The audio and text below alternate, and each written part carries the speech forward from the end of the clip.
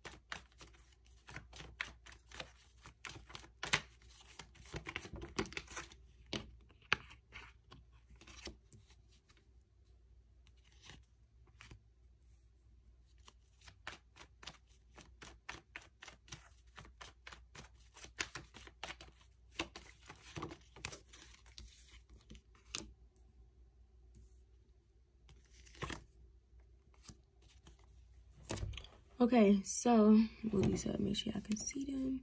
Okay, so yeah, we have your current energy, short-term goals, obstacles, and then advice for you. Okay, so starting off with your current energy, you're definitely working towards a certain plan, going to be starting a new plan soon. And I want to say this is something completely new. Like, you definitely are working towards something that you've known about for a little while, but it's like about you kind of making some sort of progress, kind of about you gaining some certain experience in this. Definitely you feeling a bit back and forth or troubled about something. When Queen of Cups is in reverse, she feels a little stuck, and I don't know if it's like she was moving forward in a certain path and now she's stuck. Definitely a case for some of you. For others of you, is just really trying to figure out what is it that you want. You kind of listening to your feelings, well, needing to listen to your feelings right now. It seems like in terms of making sense of your emotions and maybe trying to trust your intuition on something, you feel a little stuck. You feel a little unsure, like, okay, what is it necessarily that I want to do? Now, in terms of short-term goals, honestly, when the Fool is in reverse, it gives me an energy of taking a risk, but also I feel like you're holding back. I feel like maybe you're wanting to be able to allow yourself to do something new, or, you know, I can't tell if it's something new or something old that you're wanting to progress on, maybe see some progress in. The Tower card talks about changes. It talks about you kind of going through some type of personal transformation that may have felt more chaotic than needed. It may have seemed like things were falling apart, but instead they're coming together. And I feel like it's about you kind of pushing through that energy, about you being able to see the change in yourself, see that you're not really the same person that you used to be, seeing that, you know, you've grown, you've developed. Definitely with this Fool card, though, it's like, you know, taking a risk. Now, I don't want to say that all the risks you've taken were okay, but definitely the energy of like pushing through. It's like Aquarius is really trying to be able to balance out their risks, because it's like, you know, you can, in order to manifest and try new things, you got to take risks, you got to bet on yourself. But it's about you making sense of, you know, your risk, making sure that you're trying new things that are worth your time, not just going back to things that, you know, don't really serve you. Like, you doing something knowing damn well it's not really helping you. More so it's in your way, but it's like you being able to push through all those changes and things that may be holding you back or just making you feel stuck. But right now, an obstacle is definitely in terms of you trying to make sense of your feelings.